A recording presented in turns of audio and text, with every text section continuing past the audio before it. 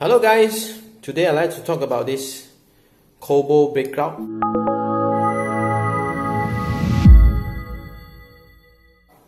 Sometimes we call it T Cobbler because it's in T shape. So anyway, it's basically just to break out the Raspberry Pi 40-pin GPIO from Raspberry Pi to a breadboard friendly, so that you can do your interface prototyping easily.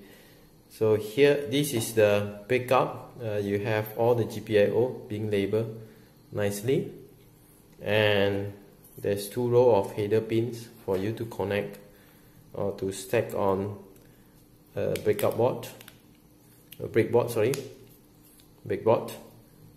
and there's a 40-way cable. This is similar to the IDC or IDE cable where we connect old hard disks to those old day motherboard.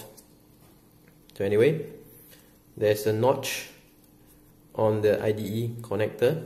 Make sure it's matched with the opening on this connector or socket.